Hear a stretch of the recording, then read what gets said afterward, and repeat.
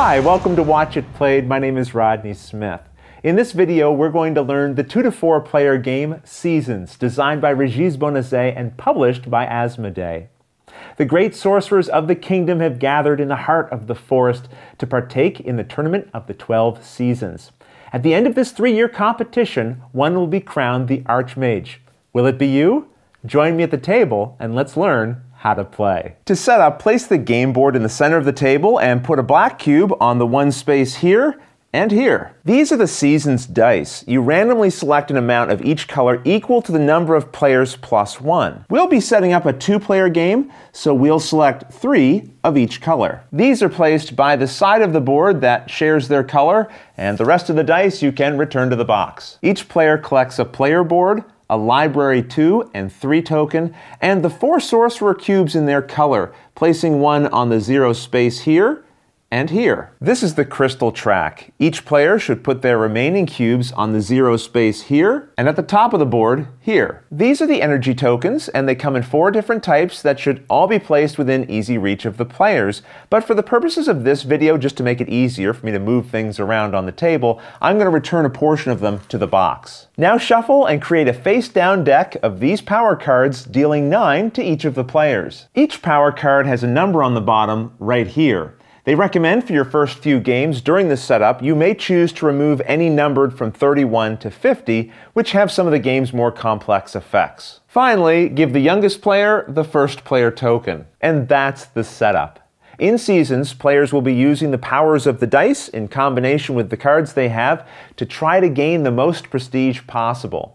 The game is played primarily over a series of rounds, but first, players must complete the Prelude. Here, each player will look at the 9 cards dealt to them and select one to keep, placing it face down in front of themselves and passing the other 8 to the player on their left. Since the other player will have done the same thing, that means each player will now have 8 cards in their hand. Again, they'll choose one to keep and pass the remaining 7, and you'll do this back and forth until each player has chosen 9 cards. Players will go through the 9 cards that they kept and organize them in any way they want into 3 piles of 3 cards each. One of the piles will be your starting hand, so you can collect that now. To each of the others, you'll assign either a library 2 or 3 token, which will determine the order in which you get to collect these cards later in the game, as we'll see. And keep in mind, although you're always allowed to look at the cards in your own piles, you can no longer change the contents of each pile. For your first games, if you'd like to simplify the Prelude, the rules provide a starting hand of 9 cards for up to 4 players, using the numbers found on the bottom of each one, as we saw earlier. You simply collect your set, and then immediately sort them into your starting 3 piles. Now the Tournament of Seasons officially begins, and from here, the game is played over a series of rounds where each player will take exactly 1 turn, starting with the first player and then going clockwise around the table. On the first player's turn in each round, they look at the color where the season marker is located and roll the dice matching that color. The game begins in winter, so we'll roll the blue dice. Now, starting with the first player and going in clockwise order, each takes one of the rolled dice and puts it into their player board. This will leave 1 die unchosen that you'll save until the end of the round, and we'll see how that works a little bit later. Now, again starting with the first player and going clockwise, each person will take their turn, during which they can perform a variety of different actions that will come from their season die, the cards in their hand, and their player board. Let's learn the different actions provided by the dice. The dice show a variety of different symbols that represent different actions that you can take. 4 symbols in particular represent the different energy types: air, water, fire, and earth. Each of those symbols showing on the die that you chose allows you to collect those matching tokens from the supply. In this example, if I had this die, I'd be able to collect 2 of these air tokens. You place the collected tokens into these spaces known as the reserves of your player board. You can never have more than 7 at any one time, so if you gain more than that, choose which ones to keep and return the rest to the supply before completing further actions. If there is a number showing on your die, you gain that amount of crystals, which are counted here on the crystal track. Simply move your marker the appropriate number of spaces. And if you go past the end of the track, Move this marker here to represent the crystals you've already collected, and continue counting again from the bottom of the board. If you have the option to gain crystals or energy tokens from your die, those must be the first actions you take on your turn. The rest can be done in any order. If there is a star showing, you move your cube one space to the right on this track known as the summoning gauge, and we'll see the importance of this value a little bit later. If there is a card symbol on your die, draw one from the deck and either add it to your hand or discard it.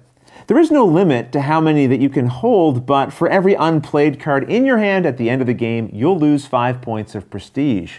And if the power deck ever runs out, reshuffle any in the discard pile to form a new one. All of the previous actions we talked about must be taken at some point during your turn if your die shows any of them. However, this final action, the one represented by the border here, is referred to as transmutation, and its effects are optional. This allows a player to return to the supply any number of their collected energy tokens to collect, in return, a certain amount of crystals. The number of crystals you gain when transmuting a token are shown on the game board, and they will change depending on the season that you're currently in.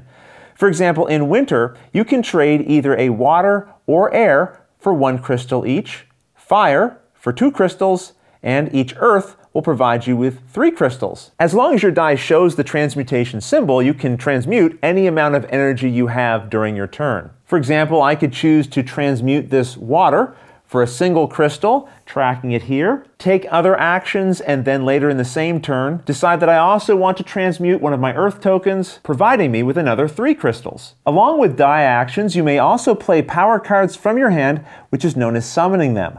But to do this, you'll need to ensure you have room for them based on your summoning gauge. The value under this token is how many power cards you can have in play at any one time. At the start of the game, this is at 0. So to be able to play even 1 card, you'll need to increase the gauge, which as you saw earlier, can be done using a die action with the star symbol. Once you have room for a power card, you need to be able to pay its cost. This is shown in the center here. Most will have an energy cost, which you pay by discarding the matching energy types from the reserve slots of your player board and returning them to the supply. Others will require you to pay a certain number of crystals, which you must be able to fully reduce from the amount you already have on the crystal track. Sometimes a cost will be based on the number of players in the game. For this power to be played in a 2-player game, you'd have to pay 3 crystals, 6 crystals if there's 3 players, and with 4 players, you'd have to pay a total of 9. Once paid for, the power is then placed face up in front of you, and you should read the effect listed here to the other players. If the border has an orange coloring, this is a familiar, and its effect will apply to several players. If the card has a purple coloring to the border, it's a magical item, and its effects will benefit the owner. There are a variety of different effects, but 3 main ways in which they resolve. One showing this symbol have an effect that triggers only at the time the card has been summoned. A power with this symbol is a permanent effect that lasts as long as it remains in play. If you see this symbol, it means the effect will only trigger when the card is activated by its controlling player, who does this by first paying any cost listed with the effect. In this case, it says to discard 4 identical tokens. You then turn the card 90 degrees and then resolve its effect. Here it says, gain 12 crystals. Once a card has been activated, it may not be used again until it's turned upright. We'll see how that works later, but this means you can potentially activate its effect several times over the course of a single game. No matter the effect, once played, the card stays in front of you and counts against the limit of your summoning gauge, even if its effect was a one-time use that is fully resolved. That said, you can summon any number of cards during your turn as long as you can pay for them, and your summoning gauge provides you the room. There are 2 copies of every card, and if you have both in play, their effects are cumulative. There are 50 unique cards in the game, and their effects are printed right on the bottom, so I'm not going to go over each one individually. But if you do have any questions when you're playing, in the rulebook, they have a section for each card that you'll come across in case you do have any questions. Of the actions, the last we need to go over are the 4 bonus actions that you'll find listed here on the bottom of your player board. Each time you choose to take a bonus action, you can take a different one, or one that you chose previously, but either way, after each use, you move this token 1 space to the right. At the end of the game, you'll lose prestige equal to the value shown underneath of this token. And although you can use bonuses more than once on the same turn, you may only use, at most, 3 bonuses over the course of the entire game. And doing so would move your marker to the final space of this track. This bonus action allows you to trade 2 energy tokens from your reserve for any 2 of your choice from the supply. This action allows you to transmute during your turn and gain 1 bonus crystal for each token you transmuted. Using this action increases your summoning gauge by 1, and this bonus action can only be used if your season die is already allowing you to draw a card this turn, in which case you will draw 2, keep 1, and then discard the other. Once all players have taken a turn, the round ends. Remember, when each player was choosing one of the season dice, 1 was left over.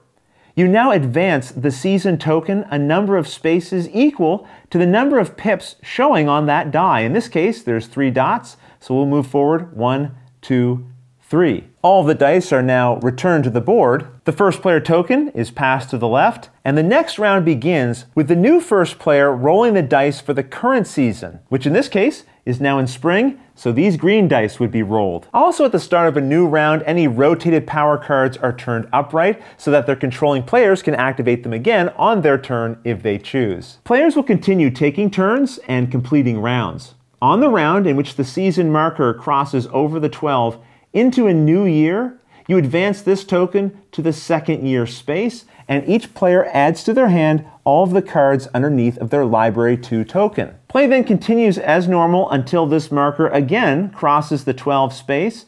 You'll advance to the third and final year, and players will collect the cards underneath of their Library 3 token. And now the rounds continue once more until this marker crosses the 12 one final time, and then the game ends immediately and the players will total their scores. First, each crystal a player has earned counts as a point of prestige, so the purple player here has gained 72 points. Then, each card face up in your play area provides prestige equal to the value shown here in the top left-hand corner. So for this player, a total of 30 points. You then lose points equal to the position of the token on the bonus track, in this case, minus 12 points, and an additional 5 points for each unplayed card remaining in your hand. So in this case, the player would lose another 10 points. The player with the most prestige points is the winner. If there's a tie, the tied player with the most power cards in play wins the game. And that's everything you need to know to play Seasons. If you have any questions at all, don't hesitate to put them in the comments below and I'll gladly answer them as soon as I get a chance. But until next time, thanks for watching.